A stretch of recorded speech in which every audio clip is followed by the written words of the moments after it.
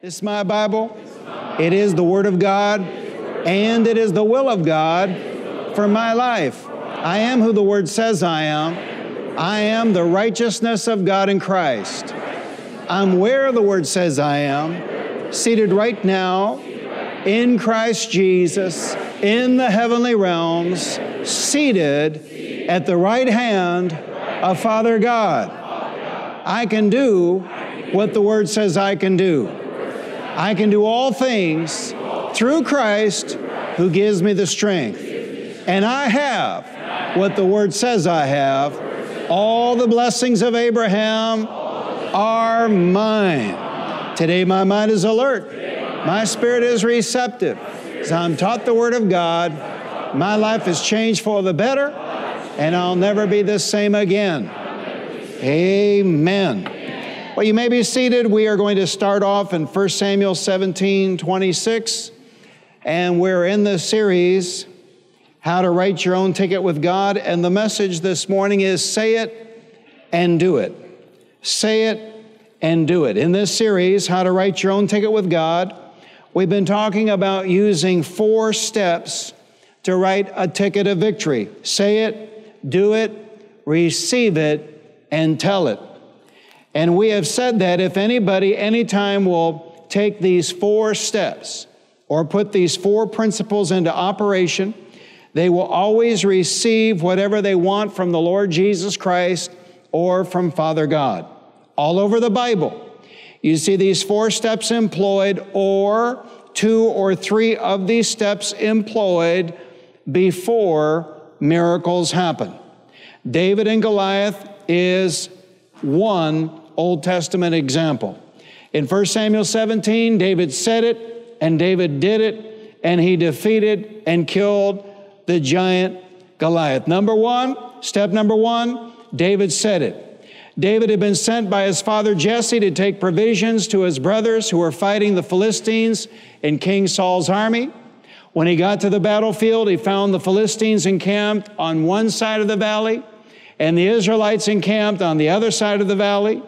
And while David was there, a giant came out by the name of Goliath. You know the story. And Goliath was challenging the men of Israel to send out a man against him. Goliath said, if I defeat him, you will be our servants. And if he defeats me, we will be your servants. 1 Samuel 17:26, David asked the men standing near him, what will be done for the man who kills this Philistine and removes this disgrace from Israel?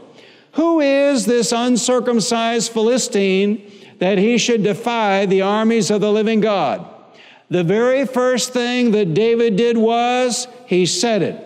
In fact, 5 times David said it before he did it.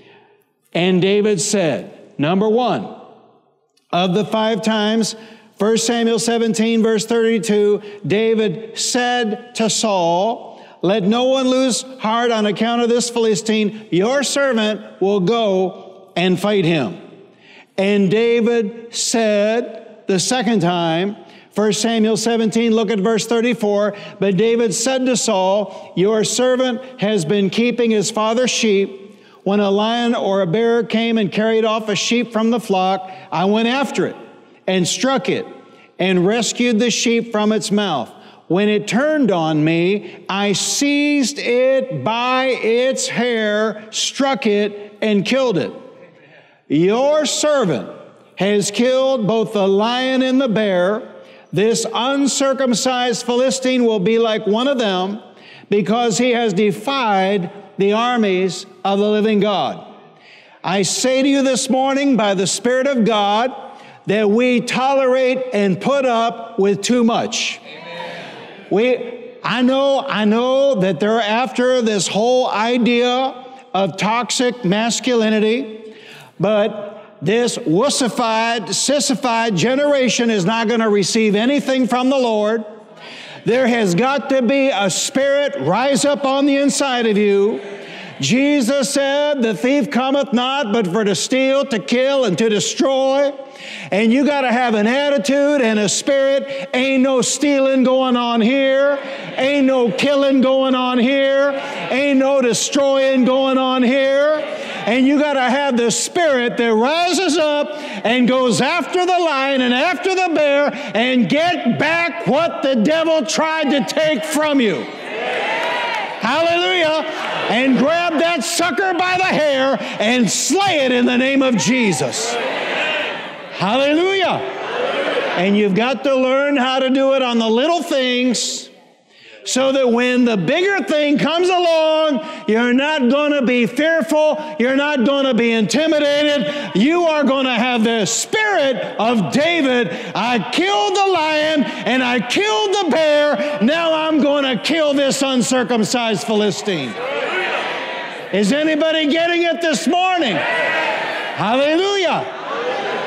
From the time of John the Baptist until now, Jesus said the kingdom of heaven has been forcefully or violently advancing, and violent men take it by force. If you think the things of God are going to come on you like ripe fruit falling from a tree and hitting you on the head, you got another thing coming. There's got to be a spirit of faith rise up on the inside of you and just a declaration come out of your mouth. Satan, you can't have my home. You can't have my marriage. You can't have my stuff. You can't have my money. You can't have my children. You're not going to do any stealing around here. Can I get a witness this morning? Can I get a shout of victory this morning? Your servant has killed both the lion and the bear. This uncircumcised Philistine will be like one of them because he has defied the armies of the living God. And David said the third time, 1 Samuel 17, look at verse 37, the Lord who delivered me from the paw of the lion and the paw of the bear will deliver me from the hand of this Philistine. And that's why we've been saying here at Faith Christian Center, you got to have testimonies. You got to go up against the lion. You got to go up against the bear. You got to get testimonies under your faith belt. I believe the best defense is a good offense. I believe what one of my fathers in the faith taught, you can put the devil to run enough times to where the devil doesn't want to mess with you because he knows he's not going to win going up against you. So he'll just go on down the road and find somebody that he can get some traction with. Say it out loud. The devil is not getting any traction with me.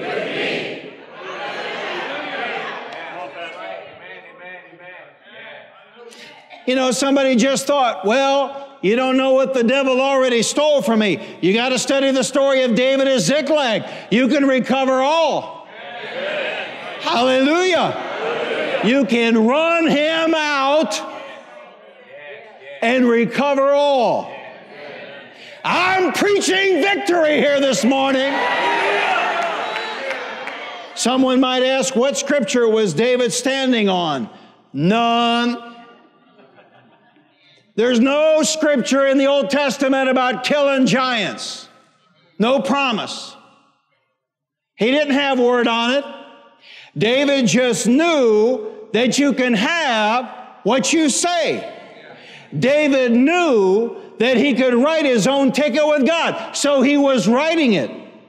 David knew that God would do whatever David could believe him for. And there it is. David knew that God would do whatever David would believe him for. I don't want to get ahead of myself, but it's in here. And David knew that God would do whatever David said God would do. The revelation is blinding. Because people are writing their own ticket with God in the negative. They're saying that God can't do this or God won't do that. David knew God would do whatever David said God would do. You haven't gotten it yet.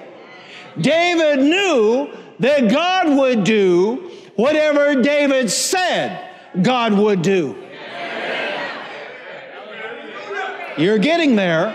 David knew that God would do whatever David said God would do.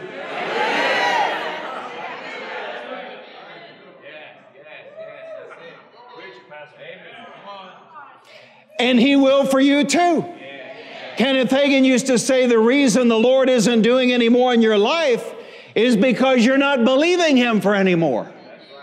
In fact, all of you are, and all you are and all you have today is the result of what you have believed and said and done yesterday. All you are and all that you have today is the result of what you have believed and said and done in the years and the months gone by. So if you're at the bottom of the ladder, that's because that's all you believed Him for. And because that's all you believed Him for, that's all you said. We know what you're believing God for by what's coming out of your mouth. And so does the Lord.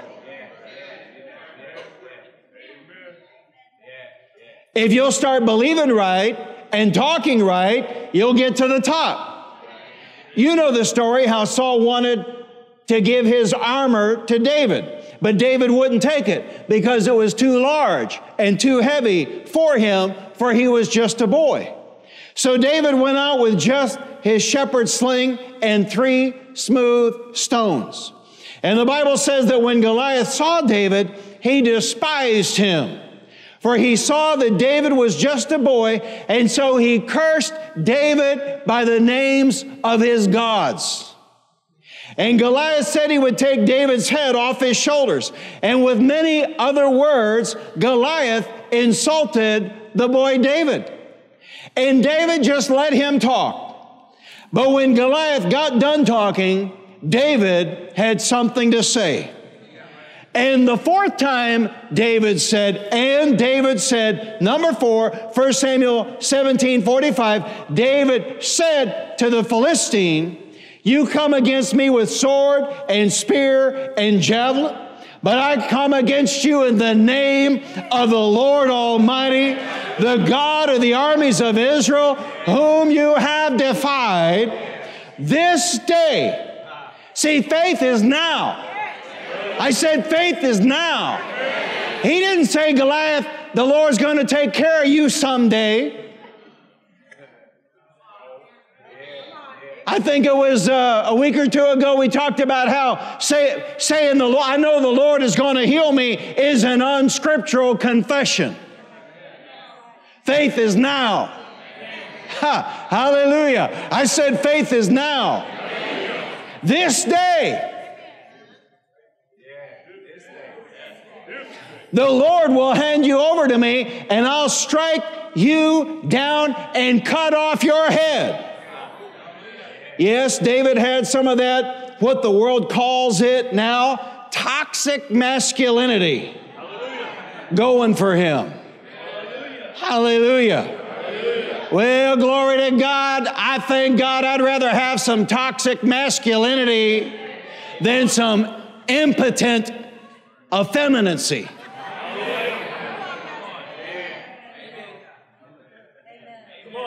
Hallelujah. Yeah, this day.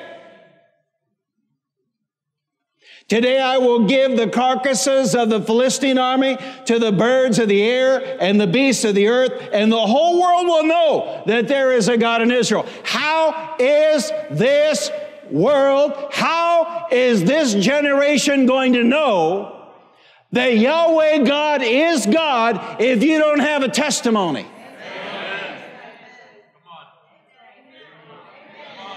Hallelujah.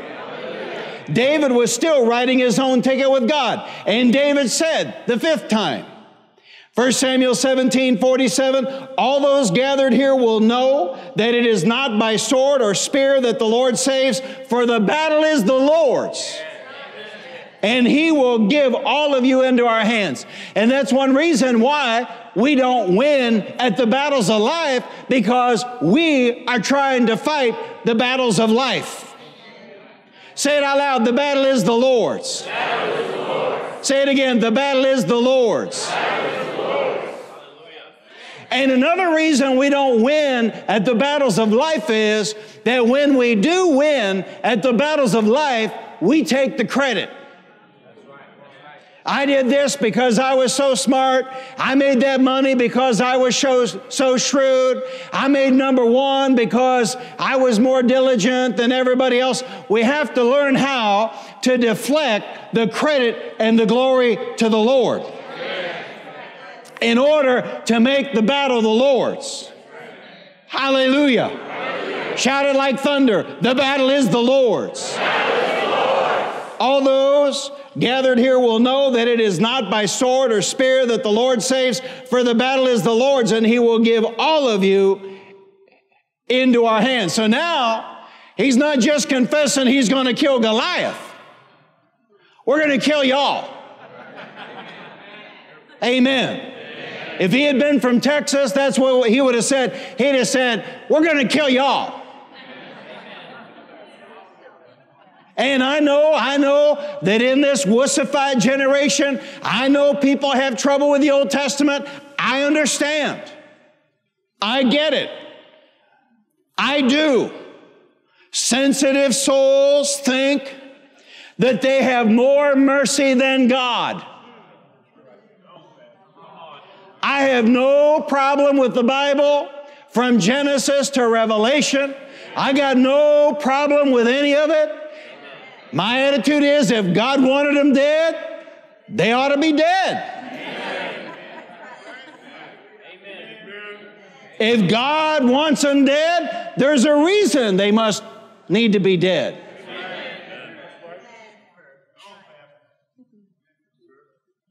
And you got to watch it. You got to watch it going to these cool churches, because if you come to the conclusion that you're more merciful than God, you'll talk your way right into hell.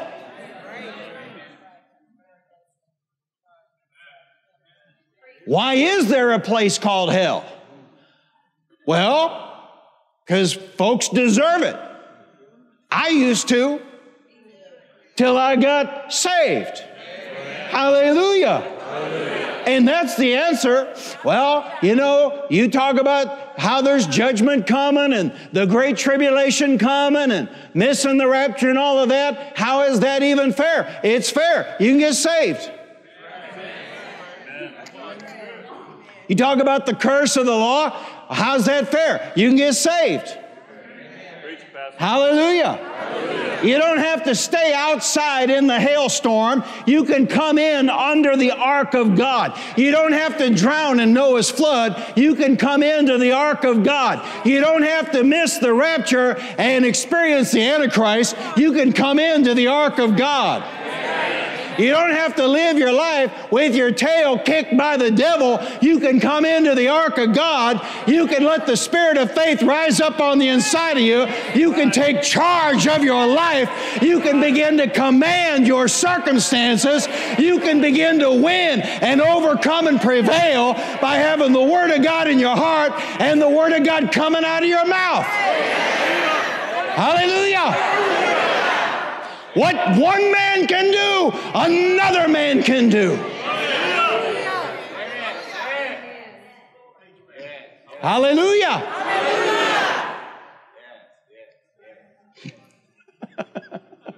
Hallelujah.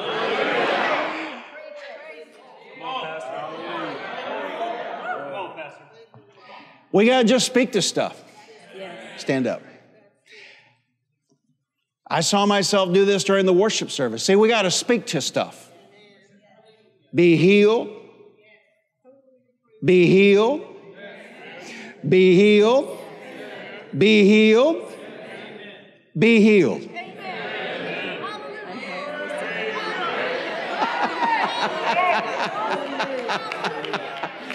Now, I take offense when people important to me get attacked.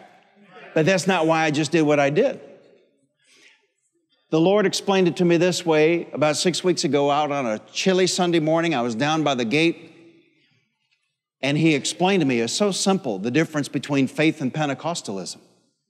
He said, faith, the principles of faith are your foundation. But He said, if you stay there, you can get limited results and it can get awful dry. He said, following the leading of the Holy Spirit, if it's not based on the foundation of the Word and faith, can get weird. That's Pentecostalism. He said, so the way to operate, and when it came out of His spirit mouth into my spirit man, I immediately knew what he was talking about, because that's the way Kenneth Hagin operated. Being led by the Spirit on top of a foundation of the Word and faith. So you don't have weirdness. And because the Lord led me to do that way here, probably it'll never happen again for the rest of my life. Pentecostalism is when you take up something the Lord said and you make a doctrine out of it, and so now everybody's got to say be healed 5 times. I'm not kidding. Somebody screamed at the Lord all night and got baptized in the Holy Spirit. So now you got to scream all night at the Lord to get baptized in the Holy Spirit. Somebody fell down and got healed. So now everybody's got to fall down and get healed. Do you understand? That is Pentecostalism, trying to be led by the Spirit without a base and a foundation of faith and the Word of God. Hallelujah. But if we will build the foundation of faith and the Word of God, and then be led by the Holy Spirit on top of that, we're going to get some serious results. Amen. Amen. Yeah, buddy. And then the thing is, we don't want to do this stuff because of fear. And the reason Satan can buffet you with fear is only because you're worried about your reputation. I have no reputation. I'm only concerned about his reputation. Right. If I look bad, why would I care? Because I've looked bad 63 years. No. He is the one that receives all the credit, the glory, and the honor. We guard his reputation. We don't guard our reputation. Hallelujah. Yeah, but how do you know?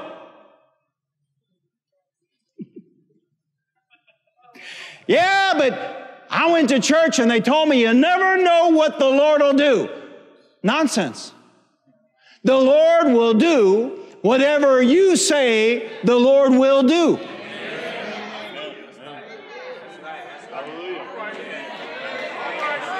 Somebody's getting it. I said the Lord will do whatever you say the Lord will do.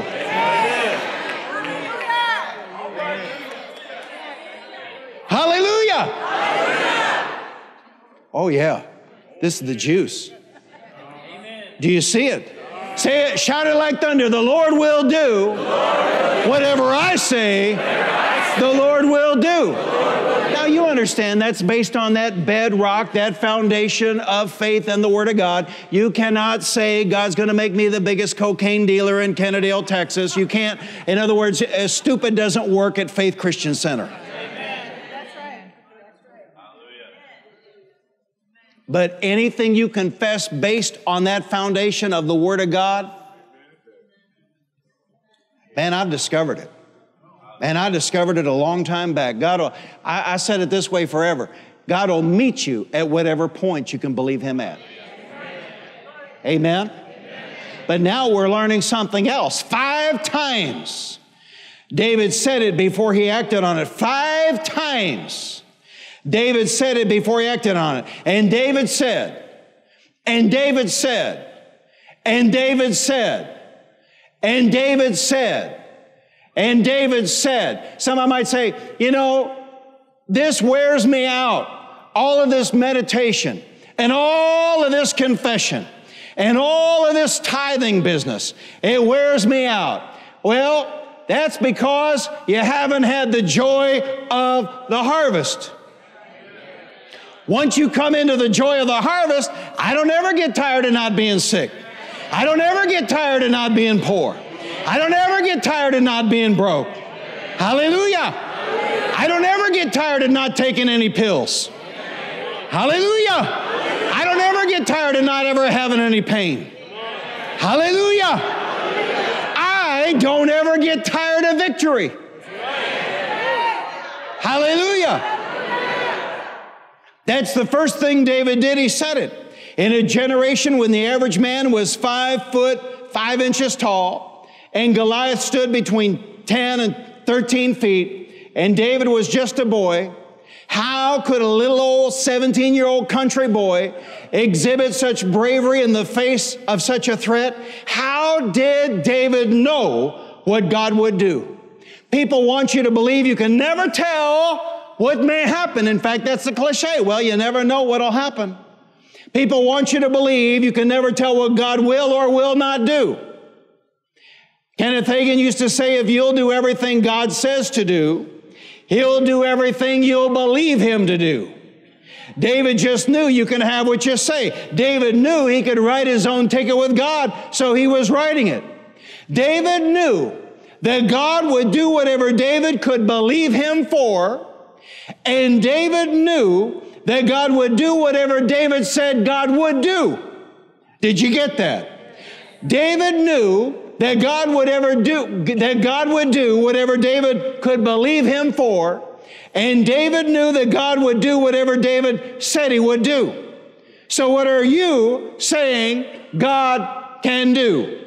And what are you saying God cannot do? Praise God, you can write your own ticket with God. And whether you know it or not, that is what you have been doing. For you can have what you say. Yes, you can have what you say in the positive, or you can have what you say in the negative. But both positive and negative, you'll end up having what you say. Without even knowing you've done so, you've been writing your own ticket with God. Some of you in the positive, some of you in the negative. But whether positive or negative, either way, you've been writing your own ticket with God. Now hear me now. So many have gone out from us, not believing they could write their own ticket with God. They went out from us, yet they still wrote their own ticket with God, but they wrote their own ticket with God in the negative. You see, because we have Adam's seed on the inside of us. I want you to hear it now. Because we have Adam's seed on the inside of us, we need constant training. We need constant teaching. We need constant renewing of the mind. We need constant positive confession to stay on the positive side and avoid the negative side. Because we have Adam's seed in us. There's just a default to the negative. I know people, they say, well, you know, they only say you need to be in church every time the doors are open because they're pastors. No. We say you need to be in church every time the doors are open because we see the results of a lifestyle of being in church when the doors are open. If I can go negative without constantly renewing my mind, constant prayer, constant meditation in the Word, what hope do you have? I'm doing this full time, and I have got to guard my heart, and I have got to watch my hearing. Well, you're not doing this full time, you're doing this part time.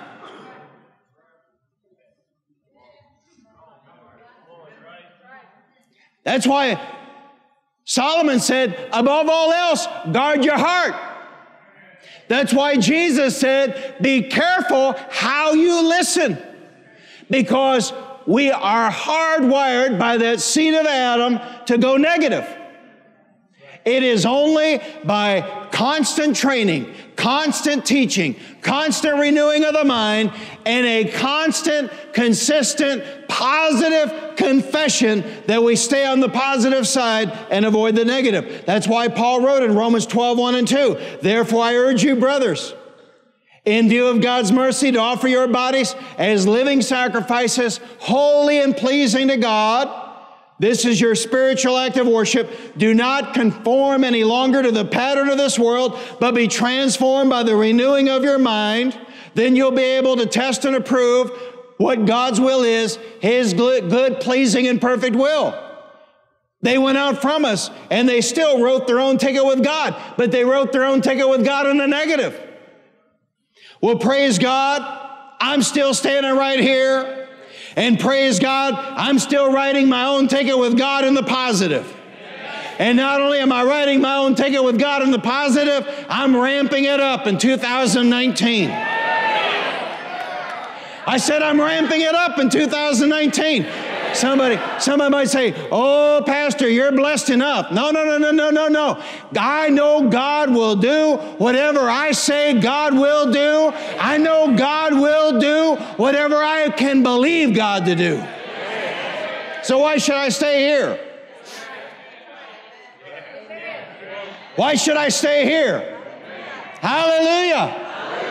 Why should I be happy with a B+ when I can go for an A-? Amen. David knew exactly what God would do on that battlefield against Goliath. Are you hearing me, church? David knew if there had been a shadow of doubt in his mind, he wouldn't have gone. He knew. I love what Fred Price used to say. We do not go into the battle with the devil. We don't go into the ring to find out who is the champion. We go into the ring as God's people because we are the champion. Hallelujah. We go into a fight. That's why Paul called it a good fight of faith. Growing up in Detroit, I was in a lot of fights. My last fight was in junior high school. I was in a lot of fights, and I'm here to testify. There's only one good fight, and that's a fight you win. Hallelujah. That's the only fight we're supposed to be fighting. We're not supposed to be fighting the government. We're not supposed to be fighting City Hall. We're not supposed to be fighting all this stuff. We fight the fight of faith. We win our victory in the realm of faith. We win our healing in the realm of faith. We win our financial victories in the realm of faith. If you have a wayward child or a wayward grandchild, we wage our war in the realm of faith. If Satan can get you into the realm of reason, he'll defeat you every time. But if you can keep Satan in the realm of faith, you'll defeat him every time. Hallelujah. For we walk by faith and not by sight. While we look not at the things which are seen, but at the things which are unseen. Hallelujah. David knew exactly what God would do on that battlefield against Goliath because David had slain the lion, and because David had slain the bear, and because David had faith in God, and because David said what God would do, and because David said what God would do 5 times. David knew exactly what God would do because he was writing his own ticket with God. And praise God, you can write your own ticket with God too. Step number 2, David did it. And that's why so many are defeated. They talk about it, but they don't do it. Well, you know, like Zig Ziglar used to say, when my ship comes in. Well, your ship's not coming in because you never sent one out. The Bible says, cast your bread on the water, and after many days it will return. Well, no point in waiting for your bread to return if you didn't cast any bread out. It's not just a matter of faith. It's not just a matter of talk. It is a matter of action.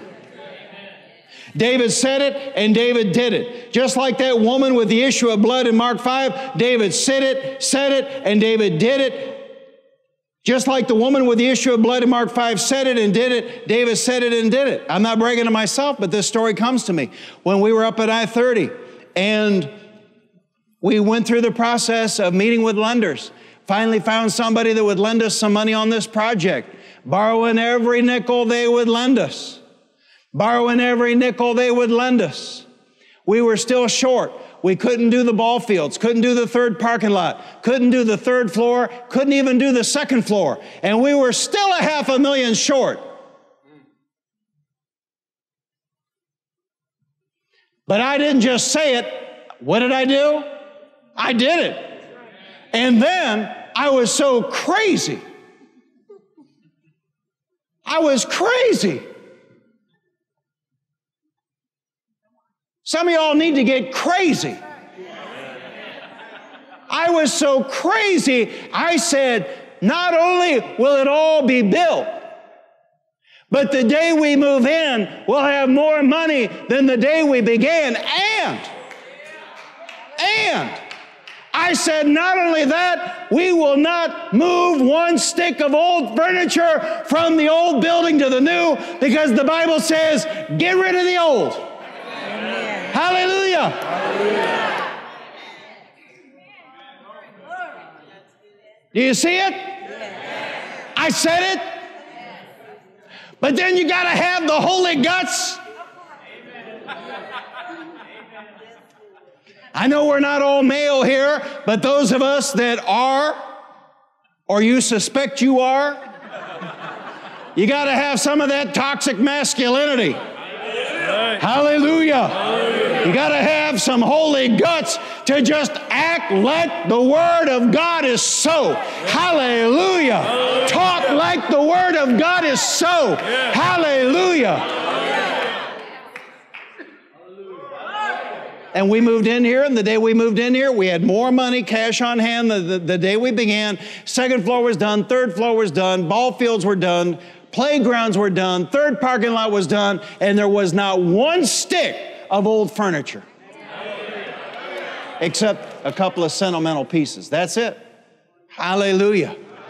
My God will do whatever I can believe Him to do, and my God will do whatever I say He can do. I said, my God will do whatever I can believe Him to do, and my God will do whatever I say He can do. All right, third pass. My God will do whatever I can believe Him to do, and my God will do whatever I say He can do. Fourth pass. My God will do whatever I can believe Him to do, and my God will do whatever I say He can do.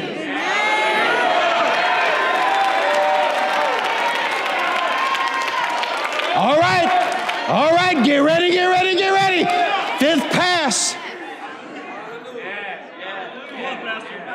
My God will do whatever I can believe Him to do, and my God will do whatever I say He can do.